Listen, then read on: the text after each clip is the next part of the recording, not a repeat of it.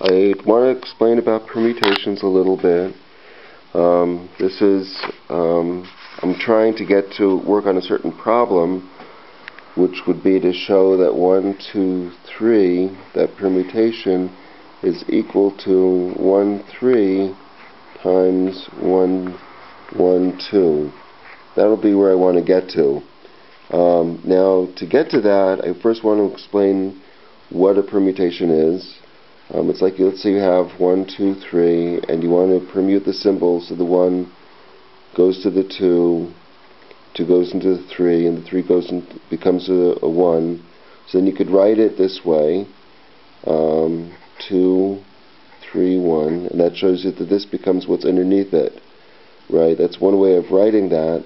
You could also write it just like this, 1, 2, 3, which means the same thing, that you turn the 1 into a 2, you turn the 2 into a 3, so that would be equal to 1, 2, 3, and the 1 becomes a 2, and the 2 becomes a 3, 3 becomes a 1. That's one way of dealing with that, and so that's the notation that's usually used in mathematics, this parentheses thing here. And you can multiply permutations also, so that, well, let's show how that would work. You could have an example. Let's say I have a permutation 1, 2, 3, 4, 5. Those will be elements, and those will be coming, let's say, 3, 5, 4, 1, 2, right? So, one way of, you could write that, well, you see that there's sort of two sets here. The 4 and the 5 are interchanged. The 4 and the, the 1, 2, 1, 3, and 4 are interchanging places, and the 2 and 5 are. So you could write that like this, is that 1, 3, 4, and that would be multiplied by 2, 5. So your 2 is changing places with the 5, and the 5 is the 5 is becoming a 2, and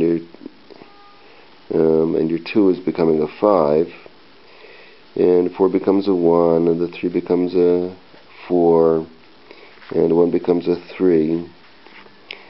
So now you could also do permutations, like you could, when you do multiplication by permutations, you multiply first the right hand side. So that's what I want to show over here with my original problem. As you can see, that is 1, 2 times 1, 3. So what is 1, 2?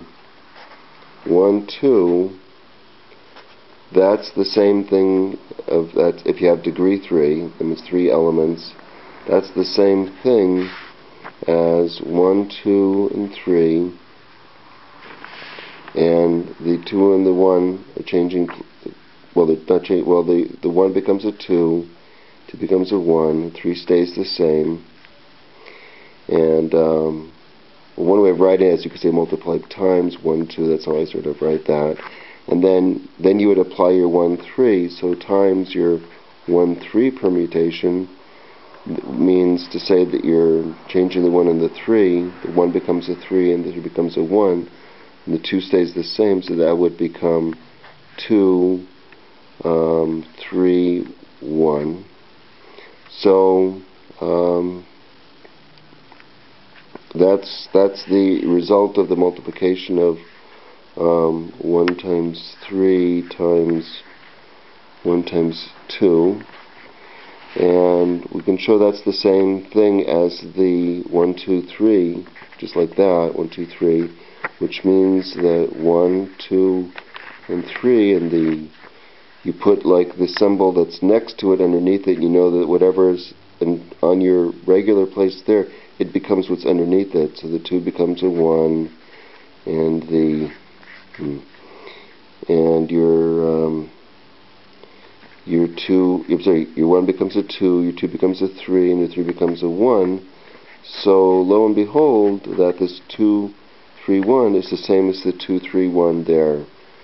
So that shows you what we tried to get to is 1, 2, 3 is equal to 1, 3 times 1, 2. Okay, thank you.